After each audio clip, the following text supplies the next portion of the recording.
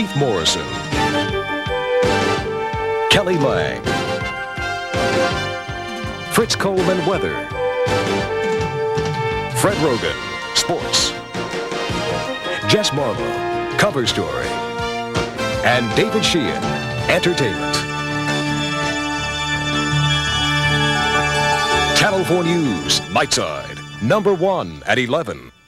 Good evening. Top story at the 11th hour. The ill-fated Redondo Beach Pier reeling after an enormous disaster today. A huge fire that roared through the landmark. And our Phil Schuman is live on the pier right now. He's got the latest on the mop-up conditions. It's sad, isn't it, Phil?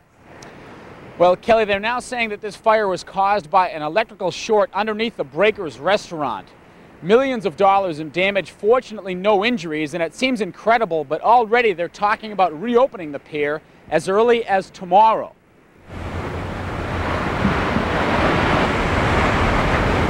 Tonight, it was quiet and peaceful in Redondo Beach, but the sun was setting on perhaps the worst disaster in the city's history, the fiery destruction of at least 1/3 of the Redondo Beach Pier. And while firefighters continued to pour water onto the smoldering pilings, guarding against another flare-up, determined city management vowed to reopen as much of the undamaged sections of the pier as possible as early as tomorrow. We want to get the word out to the public, particularly with the Memorial Day weekend coming up, that we will be open for business, and really a majority of the shops and restaurants will still be open. Earlier in the day, no one was thinking about reopening the pier. Roaring flames made it look like the pier would be a total loss. When the fire broke out at 1:45 and quickly spread, some 1,000 people had to flee. It was black smoke. You couldn't hardly see the flames, really.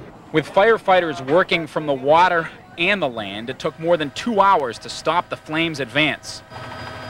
Firefighters say the chemically treated wooden pier burned like a torch.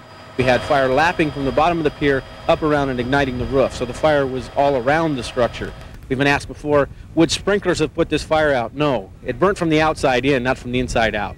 And back at the pier tonight, firefighters readied for a long night. And the curious, as always, came out to see the disaster for themselves. You know, it's just one thing after another. So they get rid of one problem and something else happens. Firefighters say that about 150 to 200 feet of the pier is completely gone. Engineers have examined the rest and say that they do believe that the city's plans to open it tomorrow are realistic. Of course, this after a terrible January storm, followed again by another storm in April, leave the folks here in Redondo Beach wondering what's next.